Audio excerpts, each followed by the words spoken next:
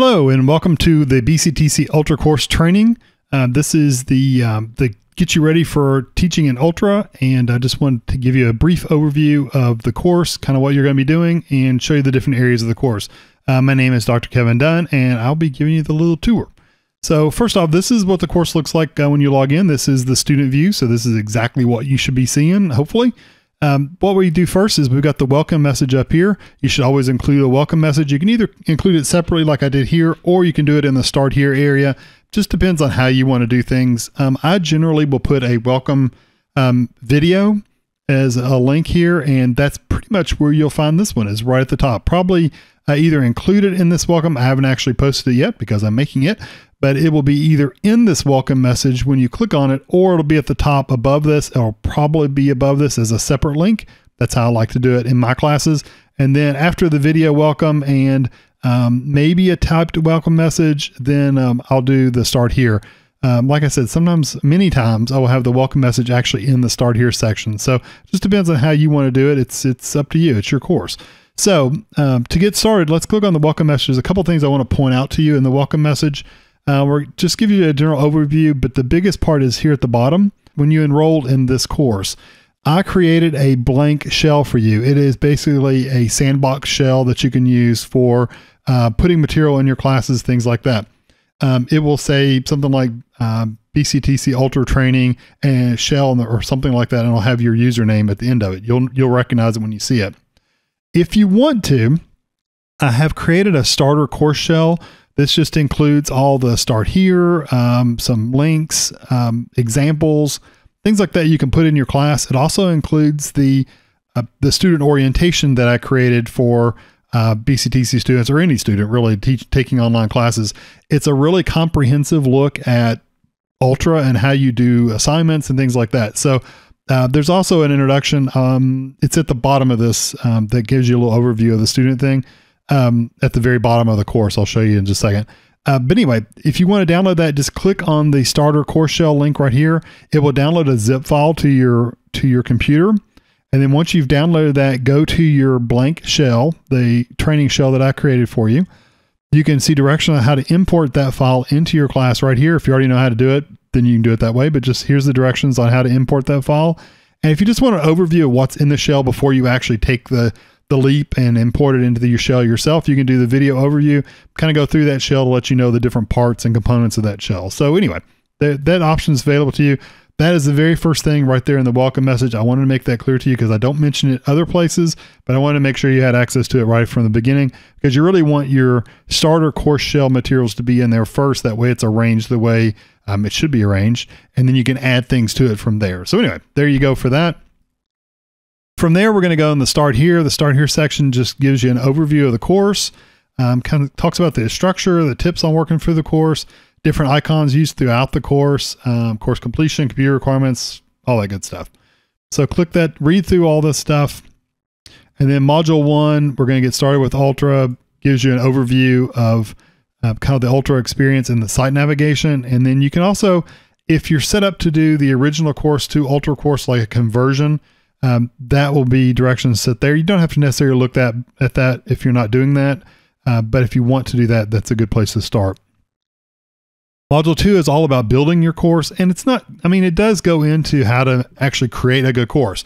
Everybody should watch these. Everybody should go through these learning modules and the lessons to see how to build a good course. Even if the course is already created for you, there are some really good tips on making the course even better. So even if somebody's made the course for you, you can always add things to it and make it even better. So there's those.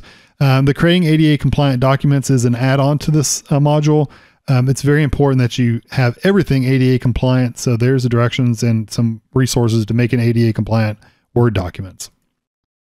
Then we have assessing learners. This is all about gradable items, assignments, assessments. We also go through different types of assignments and assessments.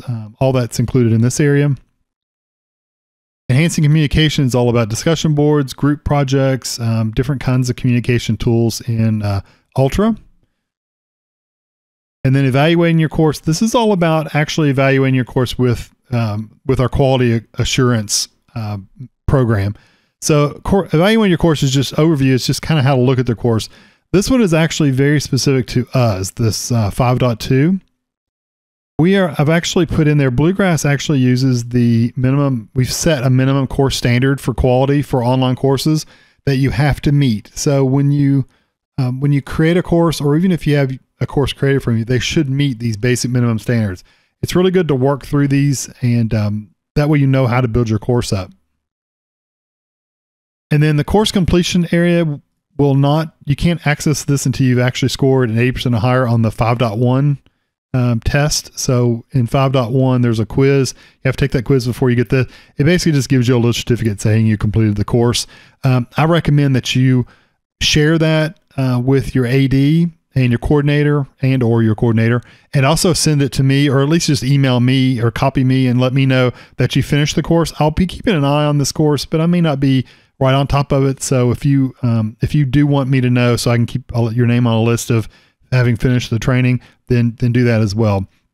I've also included, remember I talked about that, that basic shell, the starter shell has a student learning module already included. Well, this is just video directions on how to copy. This is the same module right here, and it's just listed separately. So if you already have an Ultra shell, and it also copied to an original shell, but it doesn't look quite right. The menu items are all on the left-hand side in the menu, all broken down, and you have to remove those around if you wanted to put that in your own original course. So it's not really recommended for the original course. This is really more for the Ultra courses. The original link will be underneath there to where you can just import that into your original courses, and it'll basically be the same student learning modules just for your original courses in its own folder or menu item on the side, instead of creating the bunch of different options on the side. So anyway, you'll see a link there at the bottom, and then you'll just have to import that into your course. That being said, this module includes getting started. This is for your students again. This is getting started, navigating the site, navigating to learn Ultra courses, submitting work in your Blackboard Learn course, that's Ultra, tracking your performance in the course, that's basically viewing grades and things. And then this is just a bunch of videos that they can look at for how to do different things, like submitting assignments or taking tests or checking their grades. It's just all these different videos they can watch. So this is the student learning module you can create to each individual shell. So I gave you this separate. The reason I kept it separate instead of putting it in, I mean, you also got it in the starter shell, but I wanted to also have the option to where you can move it into existing Ultra shells without creating a whole new starter shell. So anyway, that's there's the directions on how to do it. Everything else is pretty straightforward. You just start here and you start working through the modules.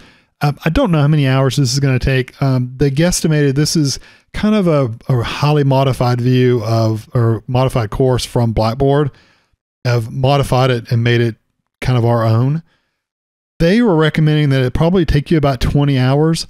If you do all the exercises and do the try this and do actually make your course according to the modules and things in this training, it will take you a while, because designing a course is not a short process. It will take you a while to even design the layout of your course. You can see I have it set up as modules here. You may have set up differently. I like the module setup, or it could be called units or whatever. I like this layout. It's very nice and very clean.